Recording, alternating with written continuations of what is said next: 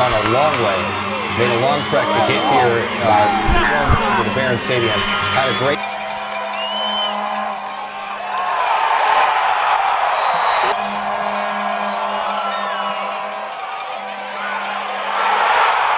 First to his left. Drops back. Here comes some pressure. They're going to hand on Derek, but he scrambles out.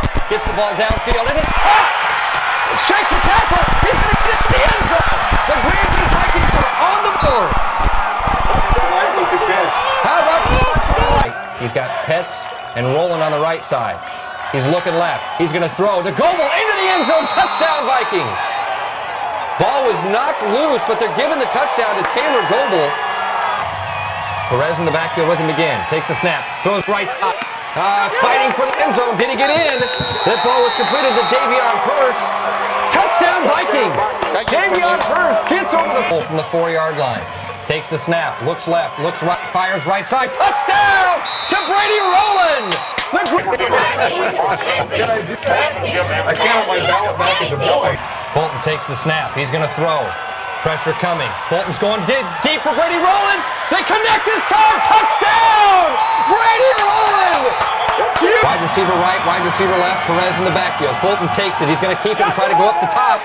He tried to push his way through the middle. Touchdown! Craig's got Jordan underneath. He's going to try to option right side. Gets it out to Iquan Deed. Deed's got a lot of white jerseys around him, and he's blocked down. Loss of 3.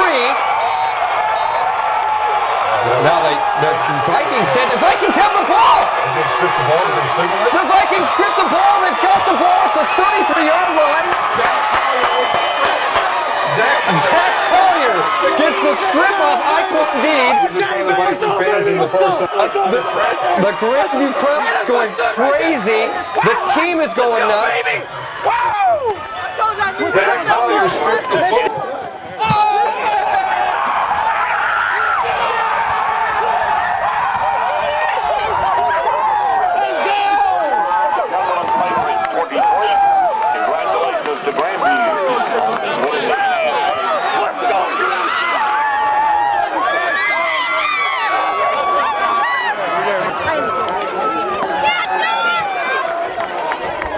Hey, congratulations. I'm supposed to take you over here in just a minute. Wants to see Coach Woodley Boogie.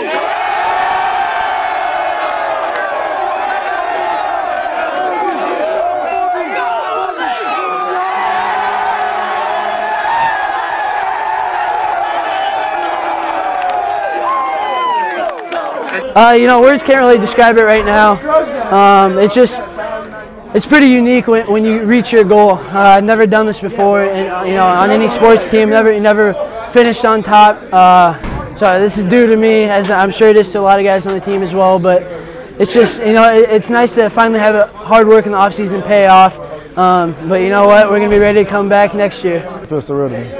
I still can't get the feeling that we are national champions. And it's a great feeling, and hopefully we can celebrate more in the near future. Winning a national championship. Not many people get to do that, and our coaching staff and our kids got to experience that today, and I'm just so proud of everybody in the program, our fans, our Grandview community, our support staff, everybody that's involved at Grandview. This is for them.